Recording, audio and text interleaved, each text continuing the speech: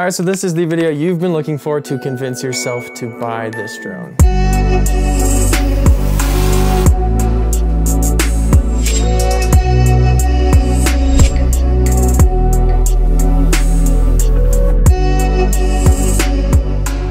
In this video, I'm going to show you why the Mini 4 Pro is such an amazing piece of technology. After you're done watching this video, make sure you go check out my other video, which is the top 5 worst things about this drone, just so you have a balanced perspective on things. I'll leave a link at the end of this video. But DJI, as usual, just keeps on pumping out better and better drones. And whether you're a beginner picking out your very first drone, or you've been doing this for years and you're looking to upgrade your arsenal, there are a ton of things to love about the Mini 4. To hop right into things, let's start off with number 1. And the number 1 best thing about this drone is the fact that it always remembers to hit the like button on my videos.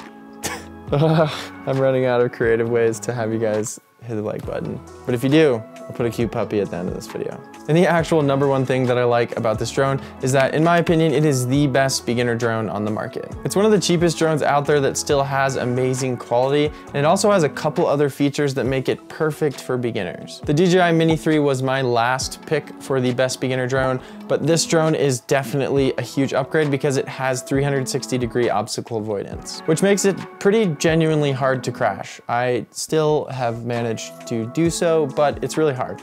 It's also incredibly light, so when you do crash, it's super durable. It just kind of bounces off of things. And even if you're a beginner, you want something that you can get really good footage out of. So I wouldn't recommend getting an older drone with worse video quality, because if you intend to fly your drone a lot, you're eventually gonna get better, and instead of upgrading in the future, just get something that's good from the get-go. And even though it's small, video quality is actually pretty comparable to bigger, pricier drones. Size doesn't always matter.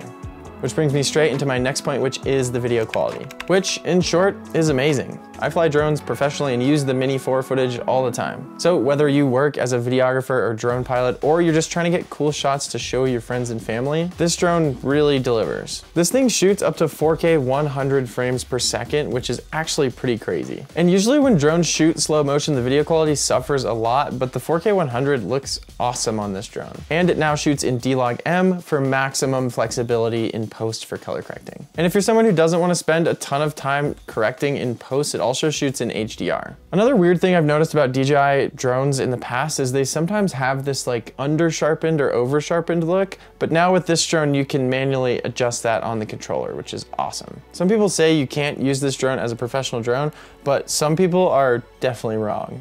As long as you have your settings nailed down, and if you put some time into the color correcting, a lot of times it's hard to tell this footage from bigger, more pricey drones. Next up, I want to talk about something that kind of goes along with video quality, and that's true vertical shooting. So you can press a button and the sensor just rotates. As the world moves to a more social media focused world, a lot of times, even for big client jobs, they ask me to shoot in vertical. And on drones like the Air 3 and the Mavic 3, you can't just rotate the sensor, so you're forced to crop in afterwards, and you lose a ton of resolution because of that. I'd love to see this feature on bigger drones eventually, but for now, this is the only DJI drone that has that. Autel has a drone that can do it, but honestly, I have severe PTSD from trying to film a video with Autel, and in my opinion, the Mini line is just way better. Next up, I want to talk more in depth about the 360-degree obstacle avoidance. For one, like I mentioned, it's great for beginners because you can fly in peace knowing that the drone probably has your back if you're about to crash into something. But also for someone like me who's been flying drones for years,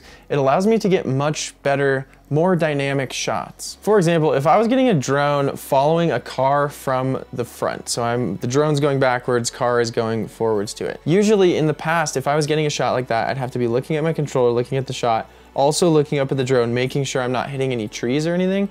But with this drone, you can just lock in on the controller, really focus on your shot, and not worry about it hitting a tree because you know it has 360 obstacle avoidance. So with this, I can fly backwards or even sideways, lock it in the shot, and not worry about hitting anything. This also means active track is greatly improved. There's a really intuitive user interface for active track where you can just kind of drag your finger wherever you want the drone to go in relation to your subject. So you can get really cool side profile shots and, like I said, the front follow shots. without worrying about crashing. All right, so the fifth and final reason that you definitely should buy this drone is the fact that it's so tiny and so easy to travel around with. I think it's the best travel drone on the market by far. The size just speaks for itself. This thing can be shoved in the bottom of a bag, stuck in a lens slot in your camera bag, and you can just easily bring it anywhere without causing severe back pain.